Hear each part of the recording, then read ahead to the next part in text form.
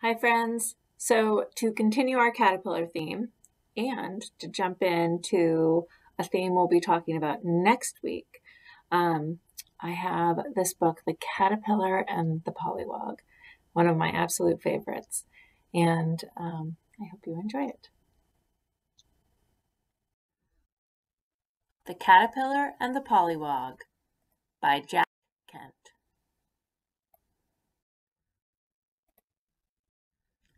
Caterpillars aren't like other folks.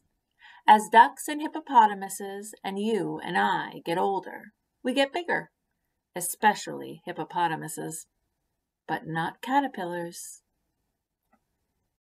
They turn into butterflies.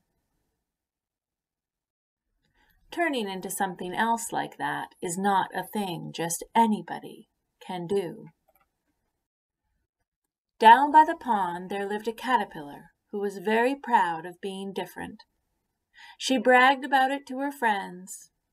"When I grow up, I'm going to turn into something else," she told the snail. "That's nice," said the snail, who really didn't care one way or the other. "When I grow up, I'm going to turn into something else," she told the turtle. "I don't blame you," said the turtle, who didn't much like wiggly things. "When I grow up, I'm going to turn into something else," she told the Polliwog. "What fun!" said the Polliwog. "What are you going to turn into?" But the caterpillar hurried on her way, looking for someone else to tell her secret to. "I wish I could turn into something else when I grow up," said the Polliwog. "You will," said the fish. "All pollywogs do." "What am I going to turn into?" the Polliwog asked. But the fish saw a tasty bug and dashed after it. "When I grow up," said the caterpillar, who had circled the pond and was going around for the second time. "When I grow up," she told the Polliwog again, "I'm going to turn into something else." "So am I," said the Polliwog. You?" The caterpillar was so surprised she almost fell into the pond. "The fish says so," the Polliwog told her. "Fish know things. They go to school." The caterpillar was upset. "I thought only caterpillars could do it," she said rather sadly. "What are we going to turn into?" the Polliwog asked. "Well, I'm going to be a butterfly," said the caterpillar.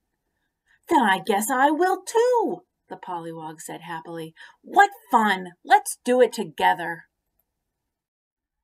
"All right," the caterpillar agreed, although she would rather have done it alone. "But I get to go first." The Polliwog didn't mind. He wasn't at all sure how it was done. "I'll watch you," he said. So when the time came, the caterpillar started to spin a cocoon. "This is the tricky part," she said. The Polliwog watched as the caterpillar spun. Soon only her head was uncovered. "Now I have to close the lid," she said, "and when I come out, I'll be a butterfly."